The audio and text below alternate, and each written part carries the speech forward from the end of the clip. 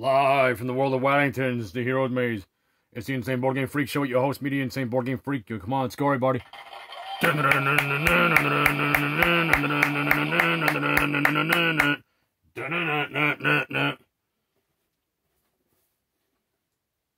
ready to move your character, your adventurer, to his entrance to the center. You've scored a 21. You scored a 2. Move the walls 1 space and proceed as far as you can. Now move the walls again and see a new path appear. Enter at your own peril. Enter at your peril. In this episode, Waddington's Heroes of the Maze.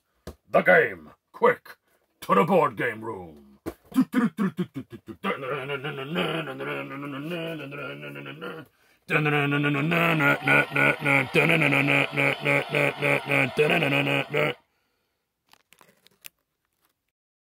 Alright, here we go. It's Waddington's Heroes of the Maze game.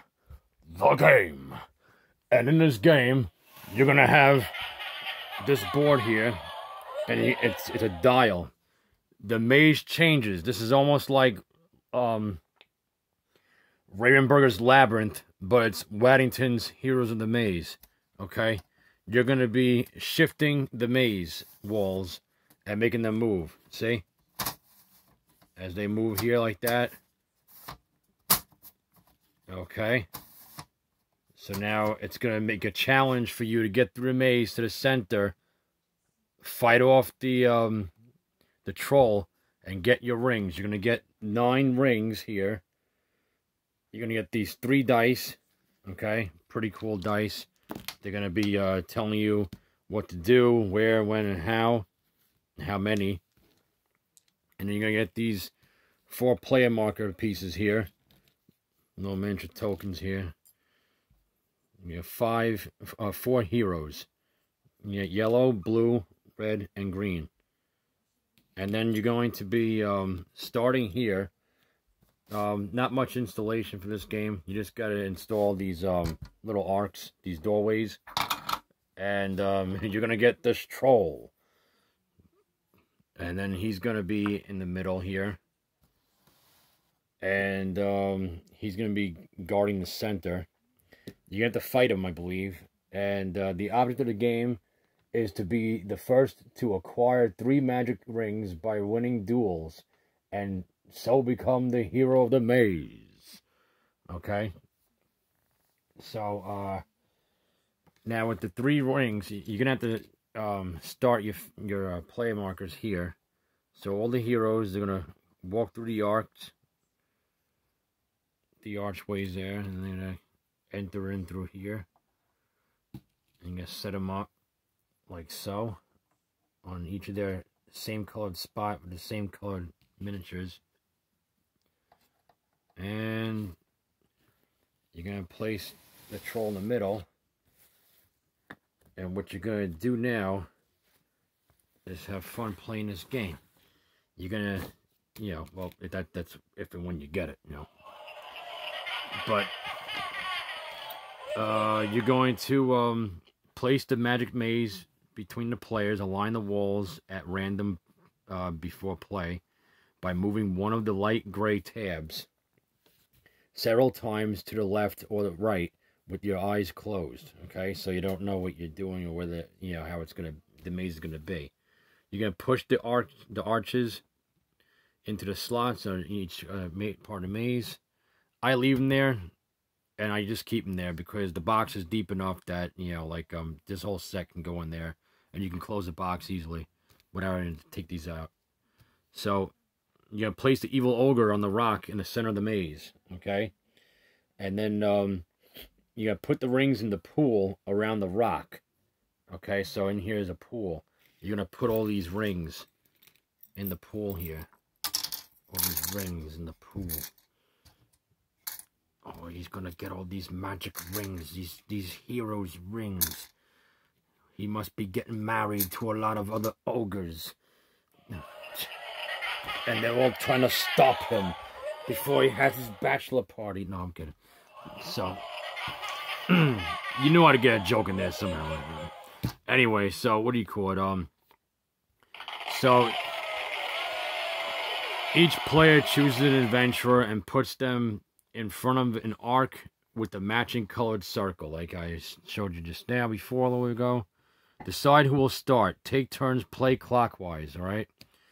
So rules for turning the magic maze. Move one of the light gray tabs to the left or the right as far as it will go. This changes the position of the maze walls by exactly one segment.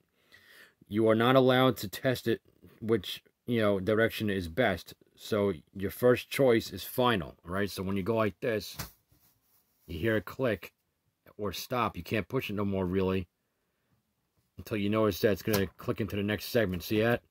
Then that's it. So that's the way the maze is going to be now.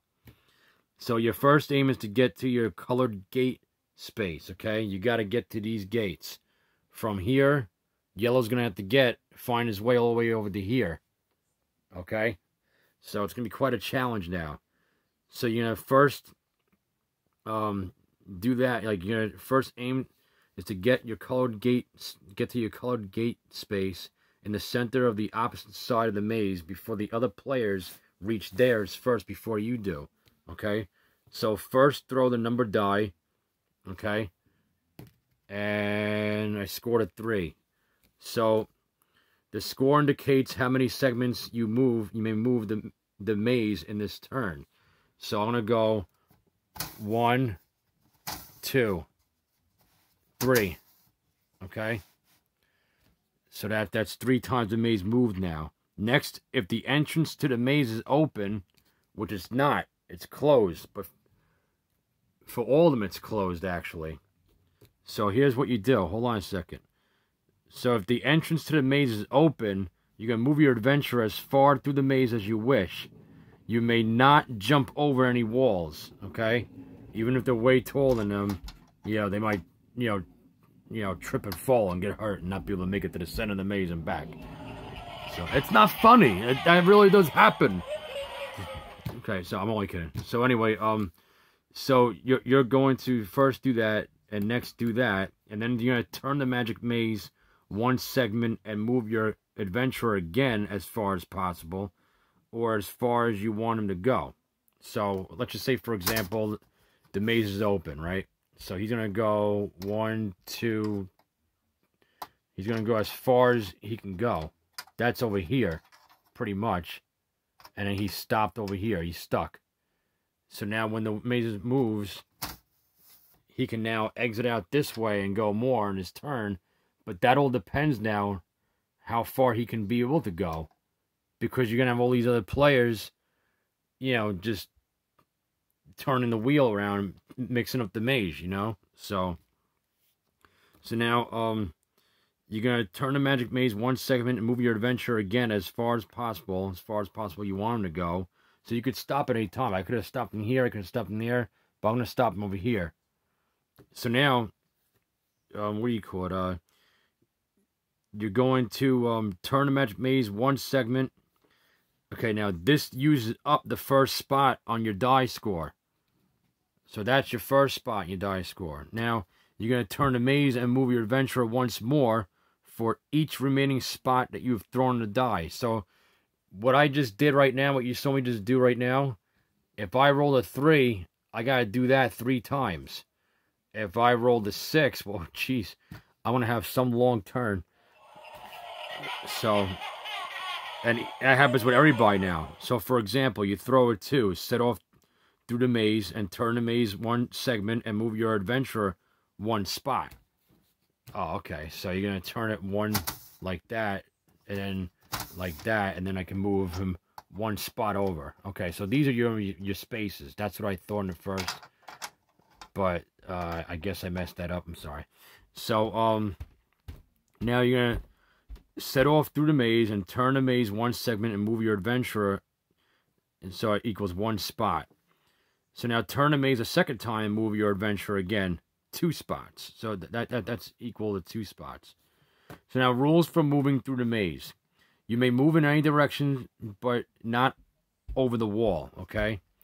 So you may move as far as you wish until you reach a dead end. Okay, like I did before. So that was correct then. Sorry if I'm sounding a little bit confused, but you could probably recap in this video, and then you know, see where might have got mixed up. So now you may choose not to move your adventure if you so wish. Okay. You may move as far as you wish until you reach a dead end. You may pass over but not land on an opponent in the maze, providing the path beyond is clear. Okay, so you can't land on the same space as this guy. Alright, that's a no-no. So now, let me just make it cool. So that's pretty much basically it. Now, you may pass over but not land on an opponent's central colored gate space. Okay? So he can't go on there. Once he reaches here, you can't do it. It's a no-no. So now, you may not pass the ogre in the maze. Okay, you can't pass him. All right. So you may pass over but not land on an opponent's central colored gate space. You may move into the colored space in front of your arc during the game, if you wish. Okay. Now, you cannot be attacked when on this home space, though. So your home spaces are safe spaces, so you're safely home. Get it? Okay. So now, safe, like in baseball, safe home. Okay. Anyway, so you may not move into an opponent's colored arch space. You can't do that.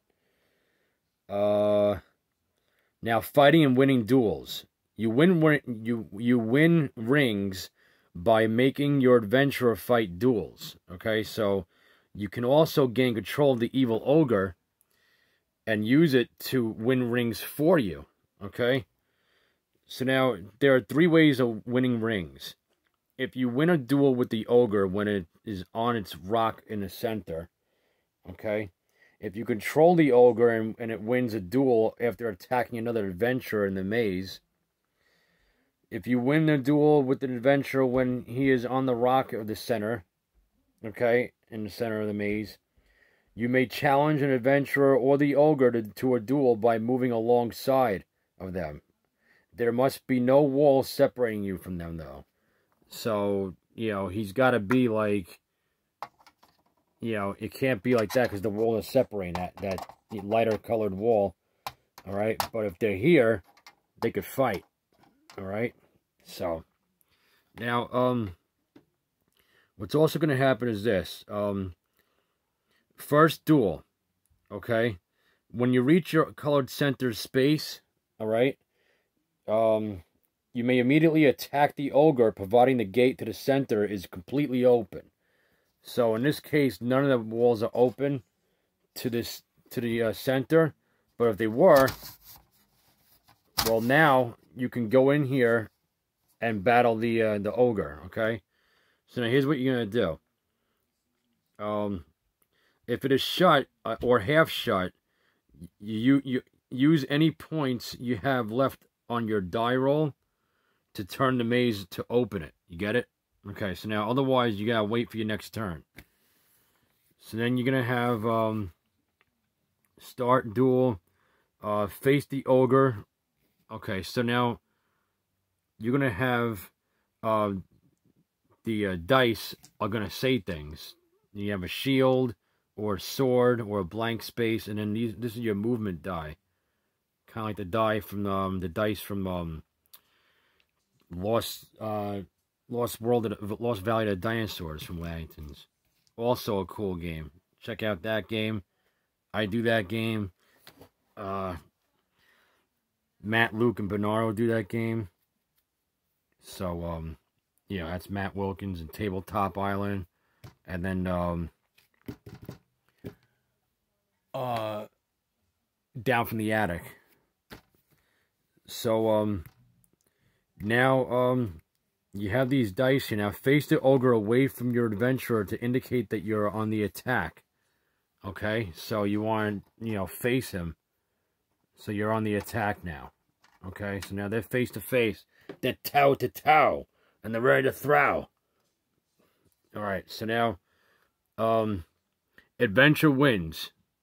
Okay, so now you can throw one dueling die. If you throw a sword, adventure wins. Take a ring. Okay, you're gonna take a ring, and they hook on. So you gotta like they linked together or something a little bit. So you're gonna get your golden ring here. 9 golden rings, like the Christmas song, but 5 golden rings, 9. I had to say that anyway. So so you're gonna take control of the ogre and place it in front of your arc. Okay. So now that you got the ring, you're gonna place it in front of the arc. Excuse me. That's like burp talk. So anyway, you're gonna place your adventure on the rock. Okay. So your adventure is gonna go on the rock now. It's going like this, and now on your next turn, you will move the ogre instead of your adventurer. So he's gonna go through the maze now because you got the ring. All right. So you get it. So now a shield or blank, okay, is a draw. So if you get like a shield, all right, or a blank, okay, it's a draw. Okay, so you must now defend yourself against the ogre. Turn it to face you to show that it is attacking, and your adventurer defends himself. Throw one dueling die again to defend yourself. If you throw a sword and shield, okay, so if you throw a sword and shield, all right, then that means this. That means that you have defended yourself successfully. You can attack again, turn the ogre away from you, and go back, you know, to start duel, okay? So now, if you roll a blank, all right, if you roll a blank, then this is what happens. The ogre wins because you had no defense against it, and it remains on the rock. You go back to your arc, and your turn ends. So that's what happens. Like, yeah, get your ass out of here. Alright. So anyway, now ogre challenges, adventure, and maze. Okay? Other duels. These take place as the game progresses. Alright? So, oh man, I'm going on 17 minutes here. Okay, so I'm going to try to wrap this up a little bit. If you control the ogre and meet an opponent's adventurer, you may, if you wish, challenge him to a duel. If so, any leftover moves are forfeited, okay? So you're going to turn the ogre to face your opponent's adventurer in the attack position. Your opponent's adventurer now defends himself. He throws one dueling die. If he throws a blank, the ogre wins. As you, as controller of the ogre, take a ring from the pool, and the ogre stays put, and the defeated adventurer goes back to his starting space, okay? And their turn ends. If you roll a sword or a shield, a draw. The ogre's turn to face away. Your opponent must now throw the die to attack the ogre, and that's it. So now your opponent's adventurer attacks. He throws one dueling die. If he throws a blank or a shield, a draw, he goes back to start to continue the fight. You know, so you guys, you know, face again to fight him. Now, if you draw a sword, then your opponent's adventurer wins, and he stays put. The ogre returns to the arc, to your arc, as you are still its controller. Okay, so it's kind of confusing a little bit with the back and forth thing going on, but like, not really once you get the hang of it. So, I mean, right now, I'll just, you know, these are the rules and regulations there. So if you want to just like, you know, if you really want this game and you get it and you want to pause it and just, if it comes with no instructions, okay. So, but now adventure challenges ogre in a maze. If your path is blocked by the ogre, you may challenge it, if you wish, by moving up next to it. So face the ogre away from you to indicate that you're attacking.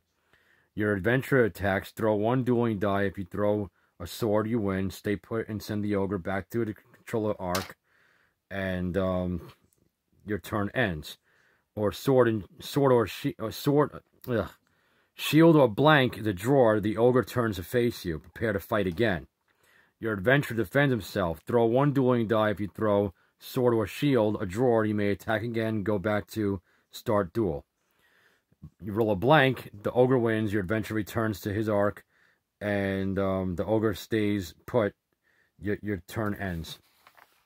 Okay? And that's pretty much basically it. Adventure challenges, adventure at center. So you can also fight, you know, somebody in the center. So, you know, they all get in the center. They want to fight or something like that. So now, if you arrive at the central colored space and the gate to the pool is open, you may attack the adventurer on the rock. All right? So, now, what happens is this. Both you and your opponent take a dueling die and throw simultaneously. So one's going to take yellow, one's going to take gray. You roll them. One's got a shield, the other one's got blank. So both you and your opponent take a dueling die and throw simultaneously. Blank plus sword. Sword wins regardless of who threw it. If you win, take control of the ogre by putting him in front of your arc. Take a ring and then send the adventurer back to the arc and take his place on the rock. If the adventurer on the rock wins, you are sent back to your arc. Okay? So, now, any plus any is a draw. So this would probably be like a draw. Okay? The duel continues, and you both throw your dice again. Any other combination of dice. So, you know, like, this any plus any is any other combination of dice. But you gotta keep on rolling until somebody rolls a sword, and that's it.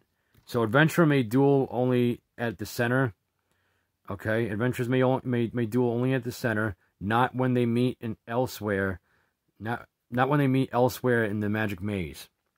Winning the game. The first player to collect 3 rings wins the game and is the hero of the maze. And that's Heroes of the Maze. Waddington's Heroes of the Maze.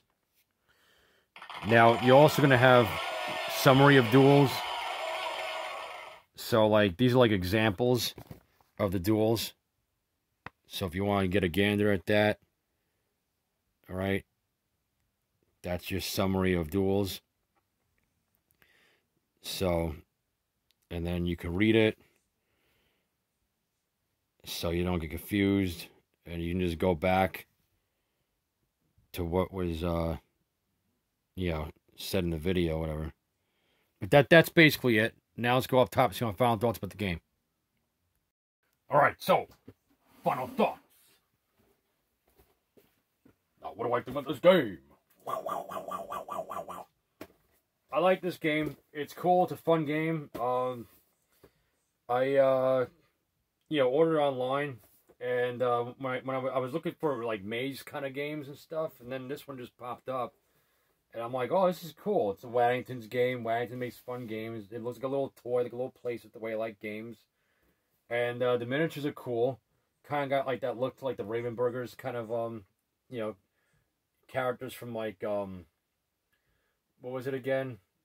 Oh, I remember that. It was, who was it? Was the one that, Enchanted Forest had us? Not Enchanted Forest. The other game. Dragonhort. So Dragonhort, it's kind of like those kind of figurines, you know. But whatever. Anyway, that doesn't matter. So but the gameplay is cool. I think it's a cool, solid game. You're moving. I actually like this better than Labyrinth a little bit. I like Raven Burgers Labyrinth and Waddington's Heroes in the Maze game the same. I like them because of different reasons, though. You know, like, you know what I'm saying. So. This one's got a little bit more action in it, though, because you got battles in here. And you're all fighting for the rings and stuff like that. You know, first person to get 3 rings wins. I like that. I also like that, you know, the miniatures are cool. I like how you get to switch and shift the maze passageways. So, you're, you know, blocking your opponent from, you know, advancing in the game and winning, you know. So that's quite a challenge. You know, I like battling the ogre, and then you gotta go back and forth with like the ogre being at your starting space, and then you're in the center, or you're fighting him in a labyrinth somewhere in the maze. You know, that's pretty cool. So I like the dice in this game too. The rings are cool. They look pretty cool. They look like those little rings that you used to get when you were a kid in the 25-cent machines and those little bubbles you used to get, you know, for a quarter, you know. But that's basically it. So that, you know, it's a pretty cool game. I recommend it. If you find it, pick it up. You know, that's Waddington's Heroes of the Maze game. The game. That's it for today. Everybody looks like this game is over. Board game freak out.